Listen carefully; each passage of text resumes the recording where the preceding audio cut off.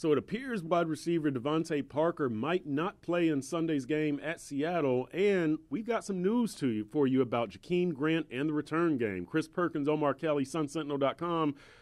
Oh, it looks like Devontae Parker might not play. Bubble wrap. Yeah, I know. That's your thing. What's the impact of that? I mean, to me, he's their best playmaker on offense. I've heard you say this, and I don't disagree with you in terms of he has a talent to be a number one receiver, right? But he's a number three receiver here. There's some translation that's missing in terms of talent and what's production. I think it's called professionalism or maturity, right? Hasn't that been what Adam Gase? Well, hasn't that been what Adam Gase has alluded to? He's got to know how to take care of his body. He's got to know how to hydrate. All of this. You drafted a fragile receiver. Don't be mad that he remains fragile. Well, wait a minute. Gase said yesterday that taking care of your body is a 12-month-a-year job. It is. I just keep going back to I think Adam Gase is putting this on Devontae and not a frail body, not a fragile body. Okay. It's a guy who doesn't take care of his body. That's what I'm getting from Adam Gase. Here's the repercussions of it. Leonte Carew and Jakeem Grant are both going to have to step up. Justin Hunter just got here. He doesn't know this offense, so clearly he's not going to be able to play and contribute.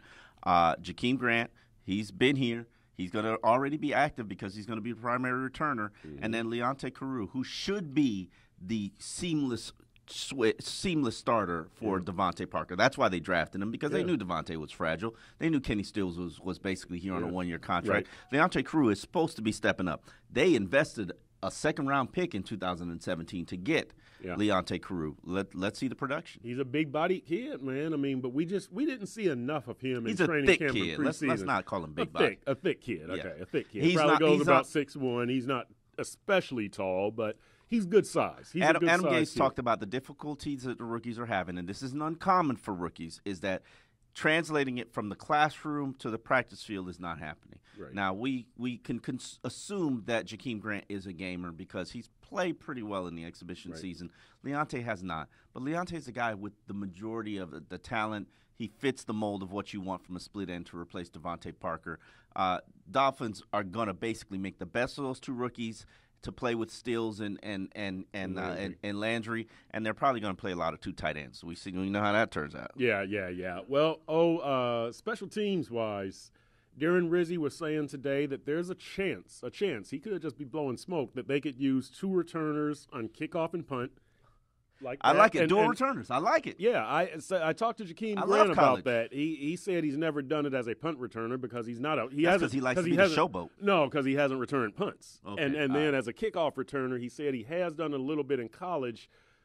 I'm not sure how I feel about that. Well, he'll look greedy. Here's the thing, though. Kenyon Drake showed us something as a kickoff returner, didn't he? Against Tennessee, 2 returns for 45 yards.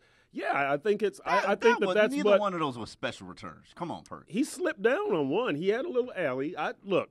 We saw 2 returns for 45 yards. We saw some good stuff from Kenyon Drake. I think that's. Where's Jarvis Landry? I think that's what a lot of this comes from. You've got to get Kenyon Drake some touches, and he is a good kickoff returner. Why do I have to get Kenyon Drake touches? Because he can help you win. Really? He can help you win. He can gain yards for it. Do you think Jakeem Grant can help you win? Yeah. All right. And Kenyon Drake, from what we've seen, the man's a 3rd-round pick. You saw him in the national championship last year. He got lucky with one good punt. Who's to say that one good kickoff? We're about to end this. Why are you on Kenyon Drake like this? Why are you on this man? He showed you nothing but good stuff when he's been healthy. Rookies, when he's been healthy, here's my problem with rookies. Right. They don't know what they don't know, can't play at the speed that they need to play in the NFL, and they usually make mistakes. I don't want mistakes. Mistakes is how you lose. You have a small margin for error in the NFL. Mistakes is how you lose. You play rookies, especially those who aren't prepared to play. Jarvis Landry didn't even play right away. You sound like your boy Joe Philbin right now. I want you to know that. I want you to know that. All the stuff you talk bad about Joe Philbin for, look, you see, he rubbed off on you. He rubbed off on you. We're going to end it right there. For Omar Philbin, I'm Chris Perkins. You're watching SunSentinel.com.